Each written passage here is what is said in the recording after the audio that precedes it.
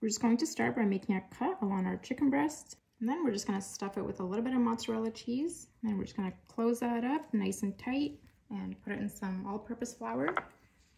Get a nice coating of that on there. Now I'm gonna take this and put it in our egg wash. I'm gonna flip it over, make sure we get the other side. And then we're gonna take our chicken breast and add it to the breadcrumbs. Okay, so now we're gonna take our chicken breast and place them in a hot skillet.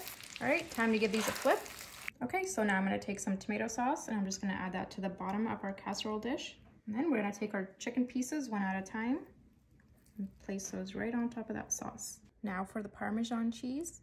So I'm just gonna add a good amount on top of each one. Now I'm gonna take some fresh basil and sprinkle that on top. And we're just gonna cook them for about 20 minutes.